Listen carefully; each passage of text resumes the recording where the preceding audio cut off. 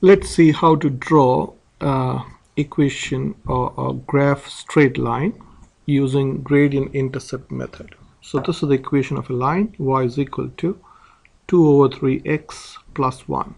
So this number is your y-intercept. That means where the graph cuts the y-axis. So the y-intercept is 1.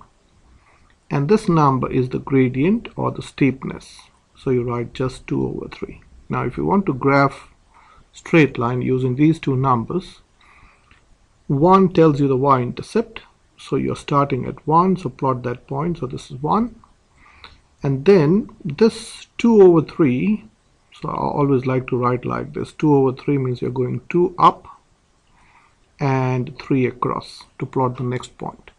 So this is 1 point, 0, 1, and then you go 2 up and 3 across. So 1, 2, 3. So this is this point. And then you draw a straight line. So let me insert a line tool. So if you draw a line, so this is the line, and that's let me highlight it and let's just drop it. So this is the line. So extend it on both ends because the line goes to infinity. So this equation, the equation of this line is y is equal to 2 over 3x plus 1, just like that. Okay, so let's do one more equation. So what would happen here? What's the y-intercept? Well, the y-intercept is negative 3. The y-intercept is negative 3. This number is your y-intercept. And the number with x is called the gradient. So that number does not have a bottom number. So you have to make up a denominator. So that 2 is same as 2 over 1. Gradient, this top number tells you the rise. I forgot to tell you this is the rise. And the bottom number tells you the run. That means so you start at negative 3. So that's your starting point. And you're going 2 up and 1 across. So you're going 2 up, 1 across. And here again you can go 2 up and 1 across. So this is, and then I'll insert a line tool, a line. So the line, if you join these 3 points, so that is a straight line. So this line is called y is equal to 2x minus 3, just like that. So let me do one more.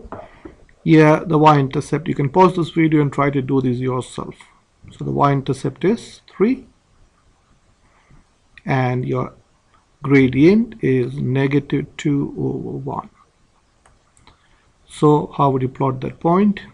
First plot the y-intercept. Y-intercept is 3. So this is 3 on the y-axis. And then you have to go 2 down and 1 across. So from this point you go 2 down and 1 across. Okay, and then again you go 2 down, 1 across. 1, 2 down, 1 across.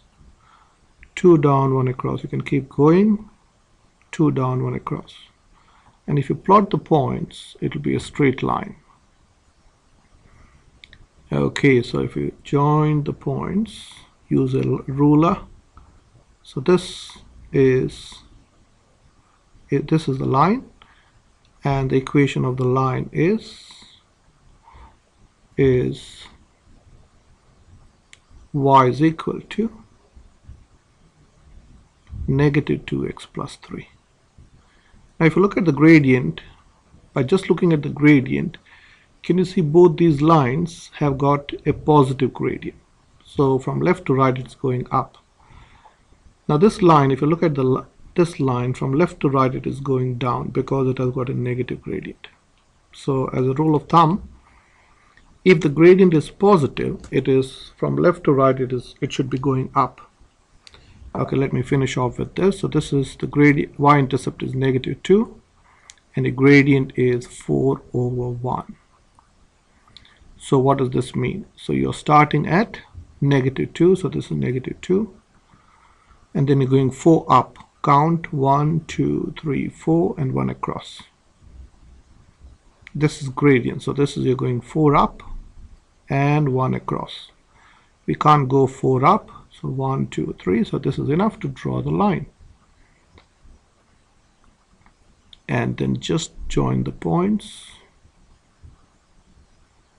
and then I'm going to highlight it and drag it to make it a straight line.